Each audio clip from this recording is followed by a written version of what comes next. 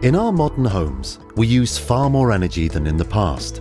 New houses now achieve higher standards of energy efficiency, and the government has set a target of generating 30% of our electricity from renewable technology by 2020.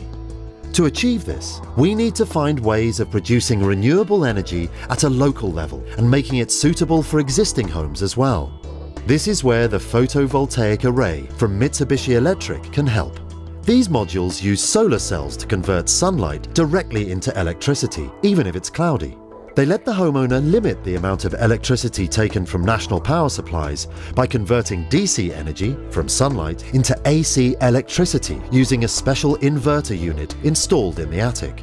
This electricity can be used in the home or fed straight into the grid to cut energy costs, as well as earn income from the government's feed-in tariff program.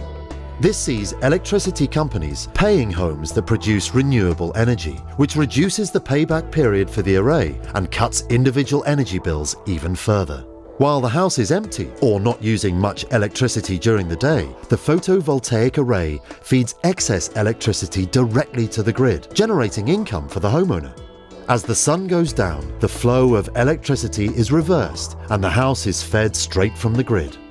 Mitsubishi Electric is unique in the world of solar power because it manufactures all of the photovoltaic components itself, and adding an array will help achieve level 5 of the Code for Sustainable Homes.